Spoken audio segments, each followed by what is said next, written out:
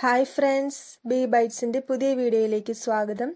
ഇന്ന് നമ്മൾ ഉണ്ടാക്കാൻ പോകുന്നത് ഗോതമ്പൊടി കൊണ്ടുള്ള ഒരു സ്നാക്കാണ്. ഇത് എല്ലാവർക്കും ഇഷ്ടപ്പെടുന്ന ഒരു സ്നാക്കാണ്. അപ്പോൾ നമുക്ക് ഈ സ്നാക്ക് എങ്ങനെ ഉണ്ടാക്കുന്നതെന്ന് നോക്കാം. ആദ്യം നമുക്കൊരു പാൻ എടുക്കാം. അതിലേക്ക് ഒരു കപ്പ് അളവിൽ ഗോതമ്പൊടി ഇട്ട് ഫ്രൈ ചെയ്തെടുക്കാം. ഇല്ലെങ്കിൽ ഇത് കഴിക്കുമ്പോൾ ഗോതമ്പൊടിയുടെ ഒരു പച്ച ടേസ്റ്റ് ഉണ്ടാകും. നന്നായി ഇളക്കി കൊടുത്തുകൊണ്ടിരിക്കണം. ലോ ഫ്ലെയിമിൽ ഇട്ടിട്ട് വേണം ഗോതമ്പൊടി ഫ്രൈ ചെയ്തെടുക്കാൻ. 2 മിനിറ്റ് ഗോതമ്പൊടി ഫ്രൈ ചെയ്തെടുത്താൽ മതി. ഇത് നന്നായി ഫ്രൈ ചെയ്ത് വന്നിട്ടുണ്ട്. ഇനി നമുക്കിത് വേറെ പാത്രത്തിലേക്ക് മാറ്റി വയ്ക്കാം.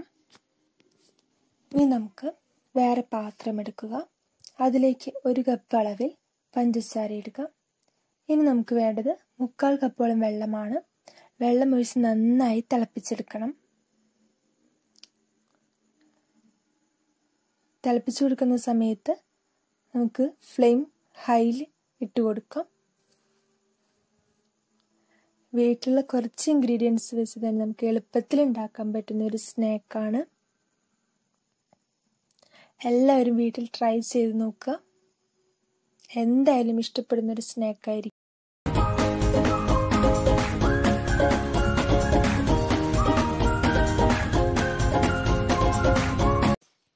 ഇനി ഇതിലേക്ക് വേണ്ടത് 1/2 ടീസ്പൂൺ ഏലക്കായ പൊടിച്ചതാണ്.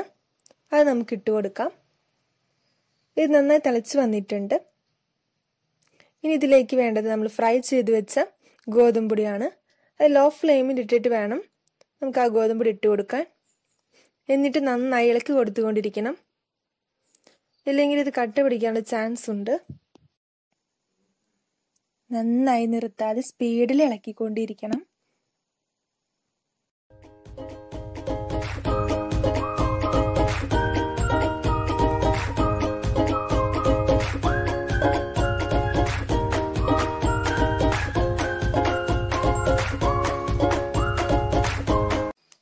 ഇനി ഇതിലേക്ക് വേണ്ടത് 1 സ്പൂൺ നെയ്യാണ്. അത് നമുക്ക് ഒഴിച്ചു കൊടുക്കാം. എന്നിട്ട് നന്നായി ഇളക്കി കൊടുത്തുകൊണ്ടിരിക്കണം.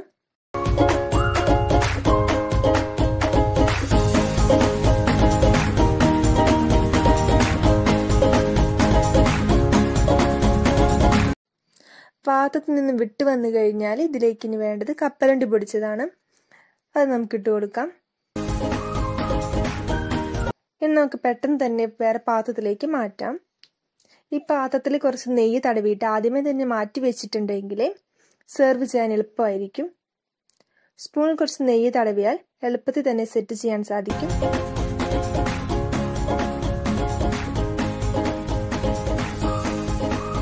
ഇനി നമുക്ക് ഭംഗിക്ക് വേണ്ടി കുറച്ച് കപ്പലണ്ടി പൊടിച്ചതാണ് വേണ്ടത്. അത് നമുക്ക് ഇട്ട് കൊടുക്കാം.